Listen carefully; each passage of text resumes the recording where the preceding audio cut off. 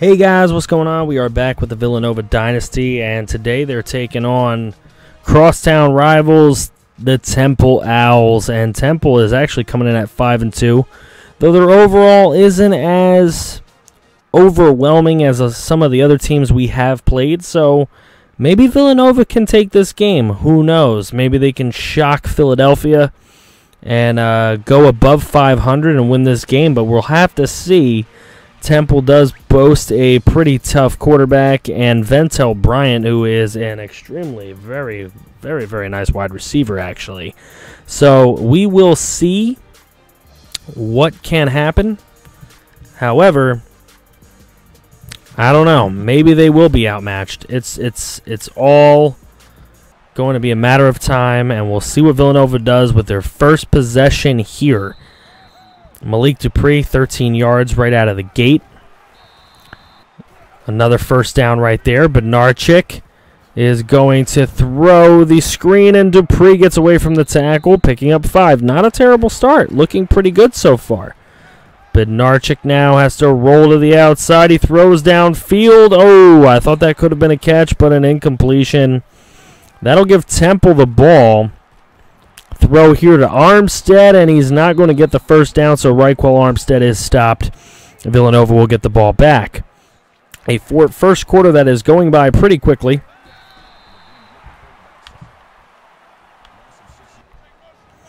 Now, Temple on a 1st and 10 here. There goes Frank Noodle, and Frank Noodle is going to get caught from behind. 23-yard run there. Let's see what will happen as a throw to the outside to Jennings, and Jennings, a first down, Adonis Jennings. Now Frank Noodle going to run it again, and this time he is inside the 5. 1st and goal. Frank Noodle is going to throw across the field. Not a smart throw, but Keith Kirkwood there to make the touchdown grab. And Temple is going to go on top 7-0.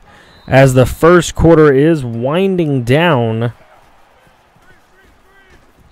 And now a screenplay there to Aaron Forbes. That's not going to pick up anything of any significance. So we have a first quarter where Temple is on top, but it is 7-0. And Villanova trying to get this drive going and get back into this game and tie this thing up. Let's see what happens.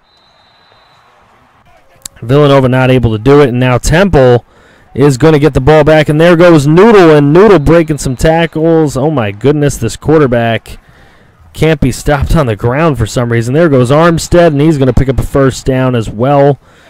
And here goes Armstead again, and Raquel Armstead is almost there, pretty close inside the 5 there. Noodle is going to looking for somewhere to go, but he's going to take it himself for an easy touchdown, and Temple is looking at a 14-0 lead already.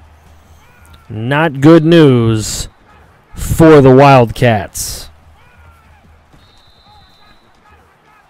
So here goes Villanova. 3rd and 6 on their possession, and that is a terrible throw to the outside by Bednarczyk. That's going to set Temple up with another try, but they're 3rd and 20 here, but Kirkwood's going to pick it up anyway, as the defense cannot bring him down in time. And that will leave Armstead with a screenplay in which he is going to pick up a ton of yards, 25 yards to be exact. And here goes Noodle looking to the outside. He's going to throw it at Kirkwood, and Kirkwood this time with another first down, 21 yards. Now Frank Noodle is looking again, and he is going to climb on top of some people for a first down. And then David Hood for the touchdown to finish it off. A 21-0 lead now for Temple. There is a great throw downfield to Travis George. And that is going to leave Villanova with a chance. And there goes Travis George. So now we have a 2nd and 18 and a throw, and it's intercepted. Darn. Villanova just, even when it looks like they're getting close in this game, they're just not that close. But let's see what Temple will do with this possession. Can Villanova stop him? Nearly intercepted by McCoy, and he knows he messed one up there big time. He had such a good chance at that one. and just was not able to make the play. But halftime score, Temple 21, Villanova 0. Villanova's been here before, and they've come back pretty well in some games, especially in Season 1. But here goes Temple, and that is a wide open tight end for a huge gain, and that'll set up Armstead to pick up a first down here with a big run. And now Noodle on the option, and Noodle with another touchdown. This quarterback cannot be stopped. This is looking ugly. 28-0 now, and an incomplete. Travis George should have had that ball. The big-time playmaker that he is. Here's a throw downfield, and that one's going to be intercepted by Thomas. And Thomas is going to stumble, but nonetheless, it is Temple ball. And they're going to stop Temple, but they're going to go for a long field goal, and they've got the kicker to drain it. A 31-0 lead for Temple already in this ball game. That's going to make it very hard on Villanova to run their game plan. They're going to try and run the ball a little bit running their game plan, but a 31-0 game right now makes it tough, and that's a turnover on downs as Mark Ferrante, no stranger to fourth downs and going for it and trying to do it all for his team. But there's a bomb to Keith Kirkwood right over the head of the safety out there, Golden. And another interception. You just can't get it done when the quarterback's throwing interceptions like this, and that is just going to be a pick six as the corner is able to stiff arm the offense for a touchdown. And now Temple's going to set up for another field goal later on here on a 4th and 14 as Villanova just can't get anything going on offense. But here we go, a kickoff after it's 48-0, and Aaron Forbes able to break a tackle or two and get to around the 42, where Villanova will start this drive right here and intercepted. Just anytime anything looks like it's going okay, it's not. And a broken tackle by the corner, and he will get his pick six. 55-0, Temple on top. And anybody who was rooting for Villanova in this game is just embarrassed, wearing bags on their heads right now. It's only going to bring them to 4-5, but still, look at this game. Villanova just running the clock out right now, but they're able to run all the way downfield. Maybe they should have run more earlier. And there's a nice throw to J.D. Hernandez for a touchdown. It is no longer a shutout. Temple bench is upset that it is not a shutout anymore, and the defense gave that one up. But here we go. There's another field goal for Temple, and 58-7. And another interception. Another one. And that would do it. 58-7. Temple on top there. Frank Noodle, easily the player of the game. And Temple downright embarrasses Villanova here in the city of Philadelphia. Zach Benarchik wasn't great. All three quarterbacks got to play today. None of them could throw for over 56 yards. One of them threw a touchdown, and it was third stringer Jack Schledich was able to throw the touchdown, and that went to J.D. Hernandez. The running backs didn't really get much of an opportunity. They probably would have been able to do more if they had. J.D. Hernandez and Travis George, the only one that wanted to make catches out there today.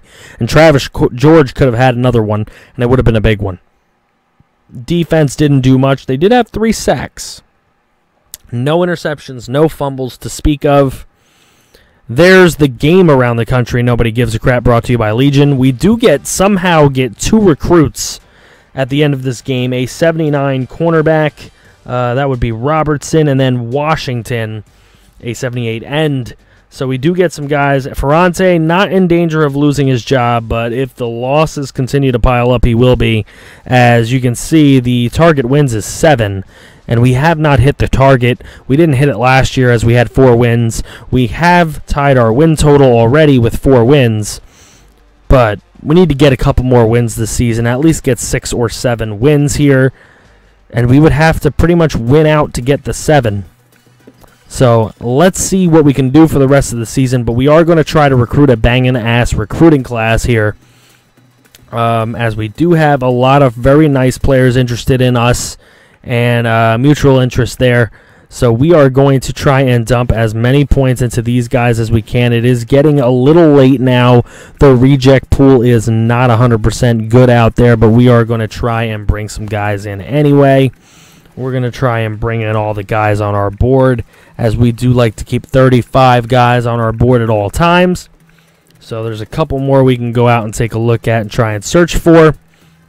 So we'll go ahead and do that here. Yeah, let's try and bring in Bailey as a defensive end. We'll try and bring in an outside linebacker. Anything that we can get on defense that can help these guys, because a lot of times they just bleed points. So we'll see what we can do. And it's gonna be rough. But we are trying to bring in as many recruits as we possibly can. We need a really good recruiting class. We only had, what, 39th recruiting class last season. So we need just about anyone we can get that can give us some depth and maybe just become a star on our team. Like, we need something like that. A guy that makes the surefire tackle. A guy that doesn't drop an interception. It's tough to find that guy, but we are looking, and we find Joey Blair. A 76 overall corner. We have got to throw some points into this guy. I throw points. I put a scholarship on him. I put more points.